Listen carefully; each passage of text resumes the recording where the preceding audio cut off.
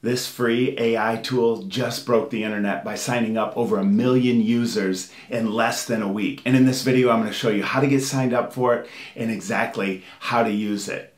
This website/AI tool will write a book for you, write papers for you. It could do your job. It will write code, create art. It's truly amazing. I think you'll spend a few minutes on it and your mind will be blown. Just to put it in perspective, it took Facebook almost a year to get 1 million followers, and it took the iPhone almost 3 months. And this AI tool just did it in 7 days. Let's jump on the computer and I'll show you how to get signed up.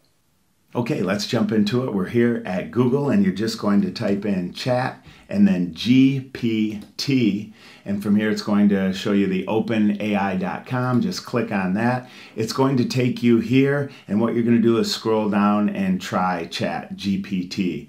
Now, when you click on this, it'll ask you for an email and password. Once you enter that, you'll have to confirm your email, and then it'll also ask you for a phone number and it'll shoot you a text with a confirmation. Once you get through that, then what's going to happen is it's going to take you to ChatGPT. Now, what this can do, it's amazing. For instance, right here, I'm just going to type in here, write a YouTube script for the top 5 YouTube creator tools. And literally, it's going to write a YouTube script for me. It'll write scripts, it'll write papers, blog posts, it'll answer any questions that you have. Literally, it's endless. I'm curious, leave a comment down below what you think you'll use this for the most. It might even be able to do your job.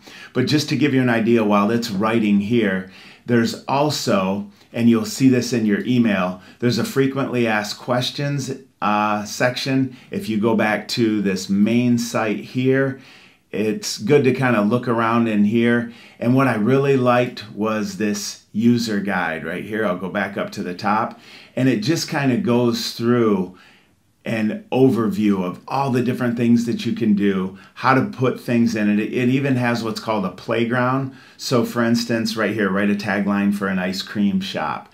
Right here is a playground where I can just ask simple questions like, give me an idea for a name of a flower shop. That's better. And then I click submit here and it'll give me some answers. This is kind of like their toolbox or quote unquote playground, but it is limited to characters. And over here, there's what's called a temperature, and that will lower the randomness of the results that it's giving you, especially if it's giving you results that you don't like. But there's all of these different things that you can use here. And once again, this is only a week old, so still kind of playing around and learning it. But the main part is right here. But look at that. It just gave me an outline for a video. And I could literally, like here, create a poem of a frog, a frog on a lily pad, for instance, right? And then I just click here and then it's going to take a moment and then it's going to create that.